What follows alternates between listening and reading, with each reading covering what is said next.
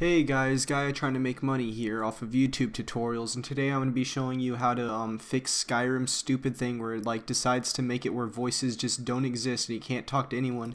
He's got to sit there all lonely like. So this is a really simple fix.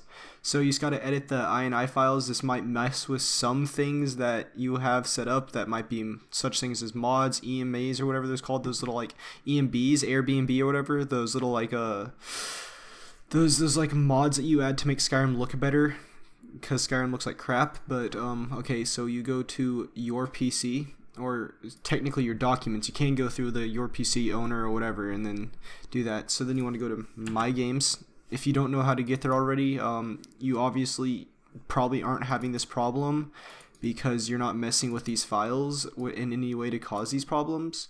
But so yeah, now you want to find the sResourceArchiveList. So to do that, just go to edit, find s whatever called, just hit the mic, sorry about that. So then you're gonna get here your resource list. So then just simply, I'm gonna have this in the comment or in the bio or whatever. Yeah, you can just copy this and then just go over here, select this whole line, delete it all the way.